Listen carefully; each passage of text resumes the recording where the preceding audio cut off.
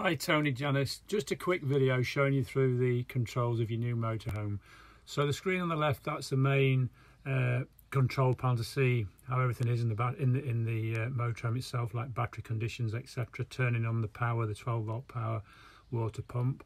The control unit on the right is purely for the hot water and heating within the motorhome. Now what I'm going to do, I'm going to show you what you would do to empty the boiler first, so we're starting from fresh. Okay, so we know from yesterday that the boiler's full of water. Underneath the bed you can see the yellow valve there. Just pull that valve up and you can probably hear the water draining out to the van now. Okay, so that's what you would do when you're not going to use the vehicle for a while, and always when you're laying up for the winter. We don't want to leave water in a tank that can freeze and crack it. So what I'm going to do now is put it back down. So now it's in a closed position. Now it's sealed off, so it will fill with water when we put the pump on. So there I've got the lead plugged into the side of the motorhome, pushed all the way in. The blue little lever to the left here, that's when you pull it out. Press that down and pull the connection out. So now we're powered up to the motorhome. Inside the motorhome, to the main power supply unit, we make sure the charge button is pressed, and while we're here we're going to put on the space heater and water heater. Okay, but before I put the water heater on, I'm going to be double sure that I've got water in the boiler. Okay, and we do that by the following routine.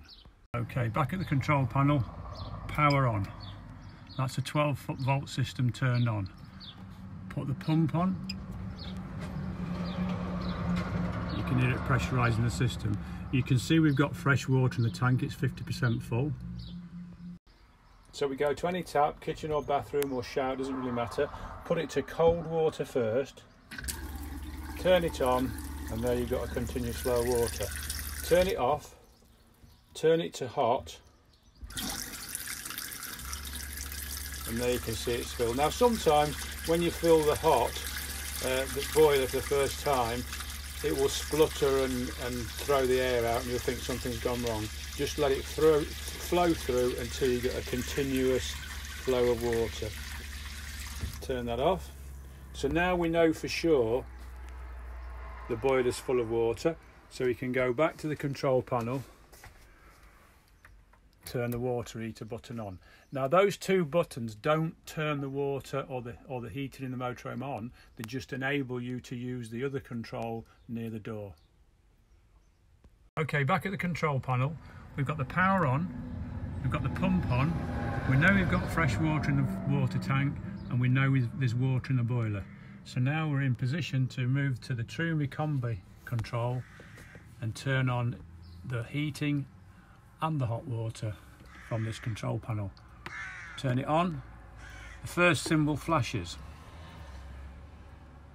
Press the button, it's telling you that the heating, the symbol is a motorhome with a thermometer in the middle, so you know that's the heating. Just cycle through it, the temperature's going up, it's going to achieve 30 is the maximum.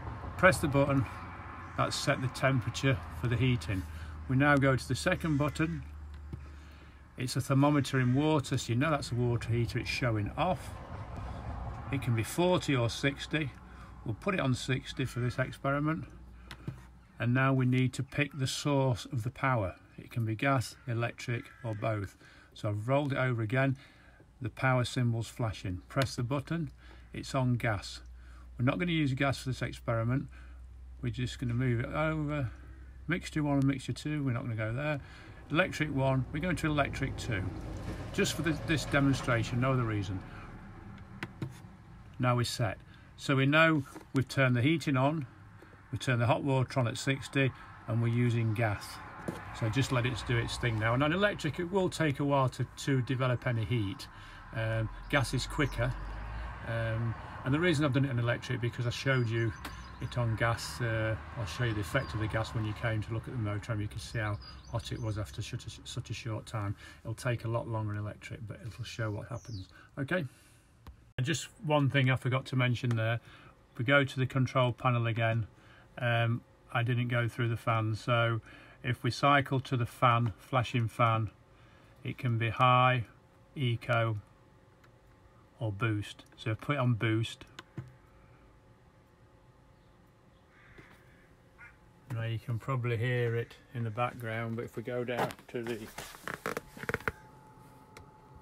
So now we're just starting to feel warm air coming through one of the channels. Okay.